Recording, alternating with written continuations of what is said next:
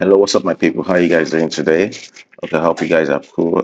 Today we're looking at something very interesting and how to create a picture password to secure your system. We have a regular password and we also have the PIN. So there are several ways we can use to secure your system from unauthorized use. But in this lecture today, we'll be looking at how to create a picture password using a picture of your own desire or your preferred picture to secure your system as a means of passwording your system. Okay, before further ado, I would like to say thank you to every one of us that have been hanging on here and to our existing subscribers to say kudos to you guys. If you've not subscribed to our channel, please make do now to use the subscription button to subscribe to our channel, like our videos, and put on the bell notification icon. As our video drop 3 times in a week, you'll be one of the first persons to get this notification. Thank you. Without further ado, let's dive into this lecture.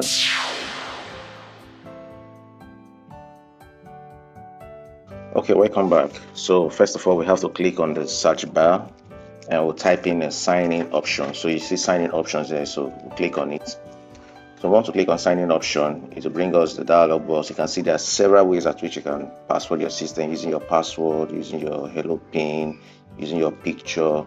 So but we want to concentrate on picture password. So but before you must use a picture password, you must have an existing password on your system. Like you can see mine now, mine is saying change because I already have an existing password on the system.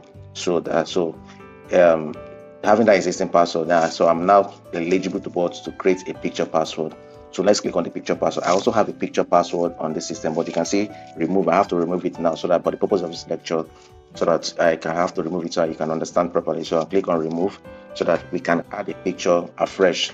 Okay, like I said, you can use your desired picture of your choice to create this password. So all we just need to do is to click on add. Then the system want to confirm if I'm the real user, so I have to enter my administrative password. So enter the password. Now, if you check out the left bar, you will see welcome to picture password. You see that it does say choose picture. So when you click on choose picture, so we have to select the picture of our choice. It doesn't mean that the whole picture will be used for your password. Okay, you just have to pick a spot in this particular picture as your means of password. Okay, now for us to be sure that we want to use this picture, you can see at the left bar, you can see use this picture. So let's click on use this picture. So now I'm going to use let me use the Google Chrome as my means of password. But like I said, not all the picture I'll be using for password. So I'm going to use this round blue spots as my means of password. So all I need to do is to click it 3 times. As I'm clicking it, check out 2 and 3. So it said confirm your gesture. You can see at the left bar, I say confirm your gesture. So I'm going to go back again and click it for the 3 times. So I'm clicking it again. So I'm clicking again 1, 2, and 3. Okay, see congratulations. See, so once I click on just click on finish. At this point, you already have a picture password. All you just need to do is to restart your system and sign in with your picture password and that exact spot that you use in creating the password.